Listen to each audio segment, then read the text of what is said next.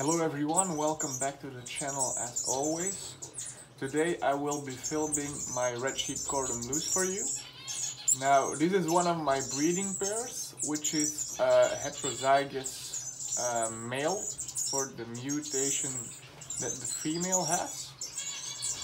Which mutation it is, well, there's some debate about it, but it's usually called a pastel one.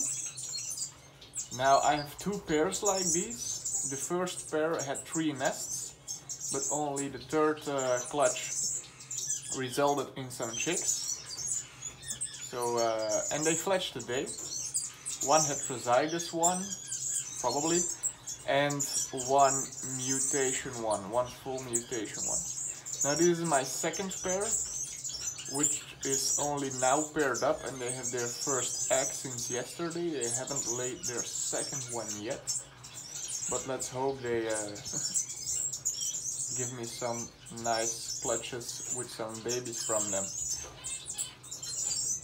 Now I'll show you how this baby looks like, which is under societies, because the reason the first clutches did not work out is because the first clutch was fertile, but they didn't hatch, and the second clutch, the parents tossed their chicks after a few days, and I wasn't able to save them anymore. Now I do let them incubate the eggs, and once they hatch, then I place these youngsters under a pair of societies. So this baby, that's the mutation baby. If I get it on camera properly, because it just fledged today, so it's a little bit skittish. Well, like you see, it's very light blue, and its back isn't completely brown.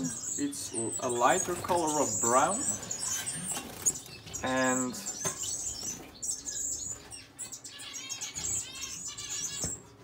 so it's a lighter color of brown with stripes on it. That's why sometimes they are called feo as well, but usually they're called pastel mutation. Now, I just wanted to show you the second youngster. That's a normal one. If they want to sit next to each other, then you can see the difference. Now, since this normal baby comes out of a heterozygous father and a mutation female, it is most likely that this one will be a split animal, so a heterozygous animal.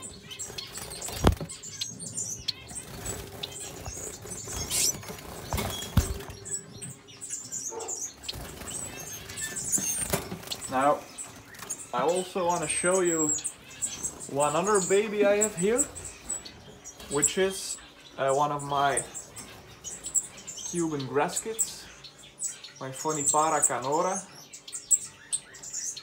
and they are in this big cage, which is like 1 meter and 60 centimeters, or like a little bit over 5 foot, and they have a chick as well, which I was able to put a ring on today.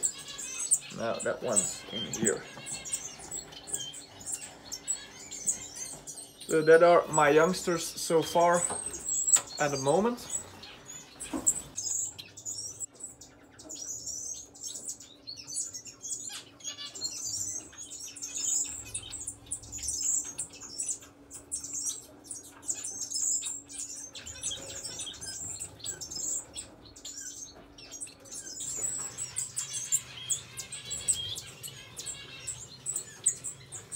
So, as always guys, thank you for watching.